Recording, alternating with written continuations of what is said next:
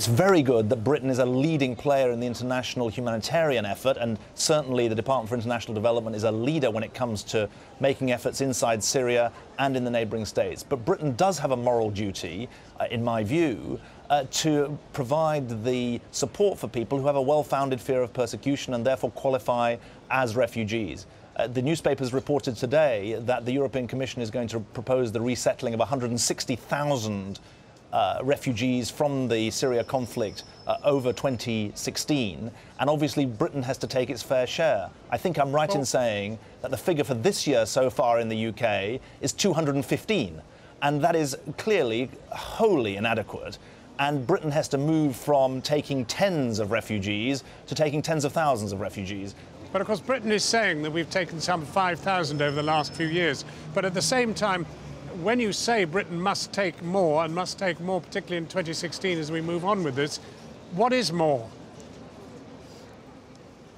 Well, more, I think, means a minimum of the 10,000 figure that's been around. If you take the European Commission figure that was reported today of 160,000 across the European Union, there are 28 countries of the European Union. Some are big and some are small. Germany is clearly the largest. But I think we're talking tens of thousands, so that means 10, 20 or even 30,000 in the UK.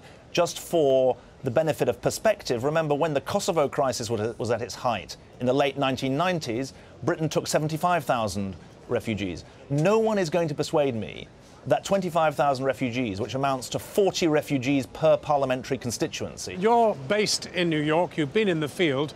What does the sort of shambles that is Europe's response to all this look like from that perspective?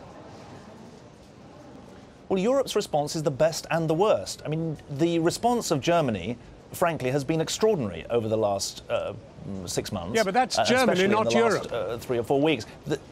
Yeah, just as well, Germany is a leading player in Europe. But in fairness, it is a European crisis. It's where they are now ending up, and Europe seems to be failing.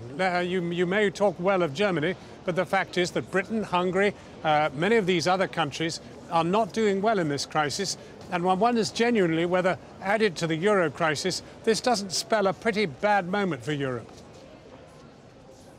You're absolutely right to link this both to the euro crisis and, frankly, to the Ukraine crisis, which took a lot of attention, or has taken a lot of attention over the last year. The eyes of politicians have not been on this looming crisis, and I think that the summit on the 14th of September is really an absolutely vital moment for the European Union to show that it means business. Well, finally, you have made the distinction between refugees and migrants, but the fact is that on the North African coast, there is a migrant crisis. It's coming from Eritrea, it's coming from Nigeria, it's coming from all sorts of countries where it seems very hard to define them as refugees. What do you do about the migrants? This is a world, 200 million people are on the move around the world as economic migrants, and they don't have the same rights as refugees. What's dangerous is that there is a lowering of the rights of refugees to that of economic migrants, and that would, I think, be a retrograde step of a really terrible kind.